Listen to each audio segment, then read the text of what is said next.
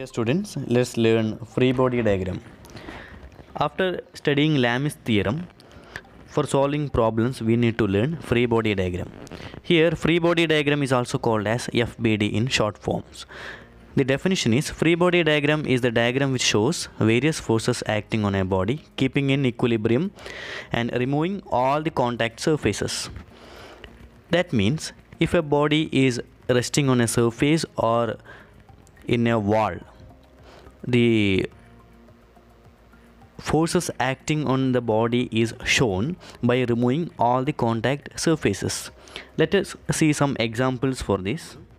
In this figure, there is a body resting on a surface. The surface is frictionless. Here the body A is waiting on the surface. Here we can see that there will be a weight for this body which is acting in the downwards, because the weight is always acts towards the gravity. Next, there will be a support from the surface, and that force will be acting in the upward direction, because this body is stable on the surface. Why? Because there will be some force exerted by this surface, otherwise the body will not be stable like this. So we can consider, by removing the surface, we can consider there is a weight acting in the downwards which is denoted as W, and there will be a reaction from the surface to the body. The reaction is nothing but reaction is the self-adjusting force which acts perpendicular to the surface on the body outwards from the surface. So we can show this one in the other direction.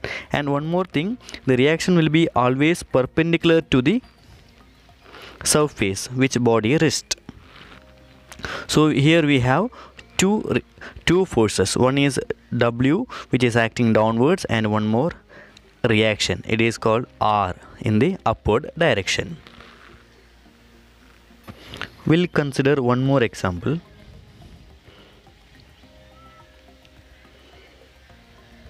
Here the body is hanged with a string or rope, and here we can take body as A, and which is also supported by a wall. This is called the vertical wall.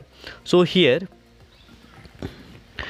the support will be from the wall, otherwise the body will not be stable like this. And one more support is from the string, which is called tension, because the body is hanged by this string. And one more weight will be acting, the weight of the body will be acting in the downwards, which is normal. Now while drawing the free body diagram, we have to remove the surface.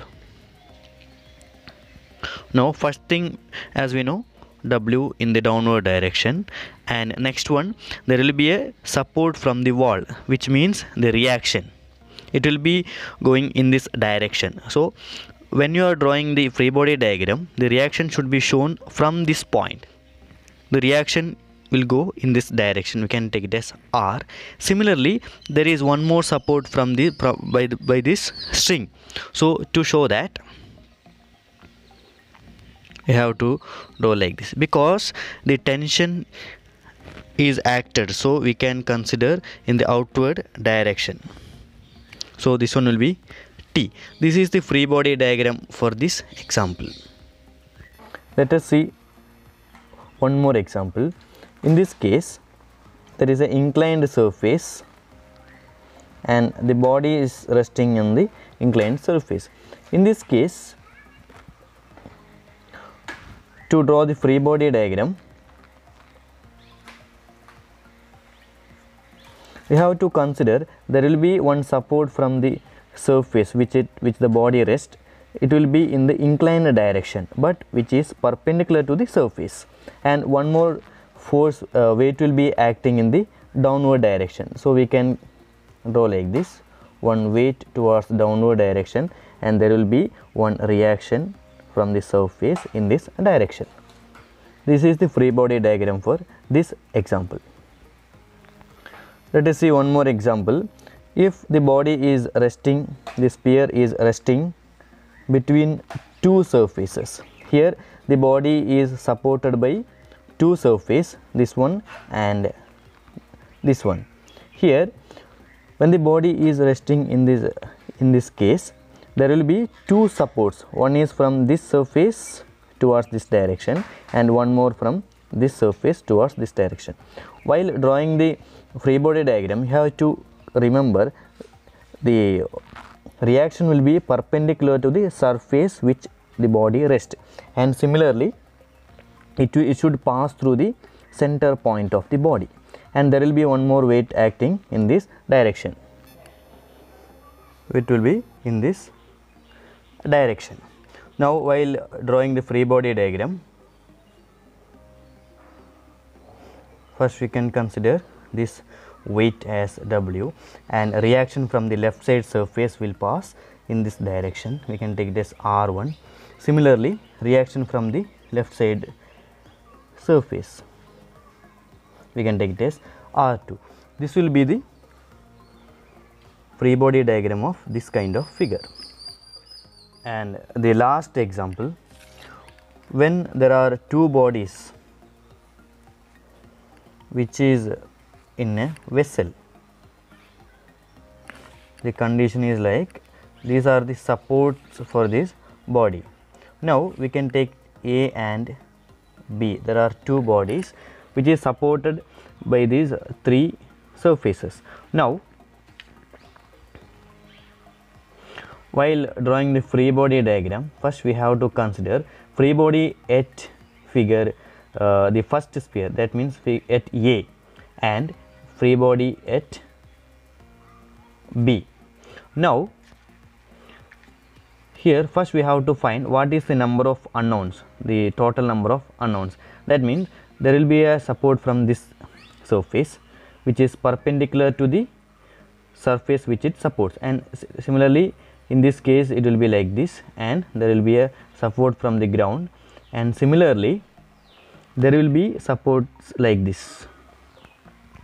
Now here we have 1, 2, 3 and one more weight will be there, 4.